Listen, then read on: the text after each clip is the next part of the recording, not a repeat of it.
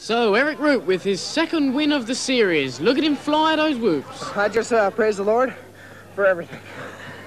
You was riding really fantastic all day, Eric. What have you been doing? I got myself together last night.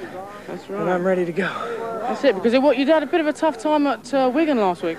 Yeah, well, that's how it goes sometimes, you know. So this is how they finish at Birmingham. Andy Patterson's blue team have led from start to finish, and the Golds have come up to second place. I didn't like wet lettuce. I've never raced a bad in my life.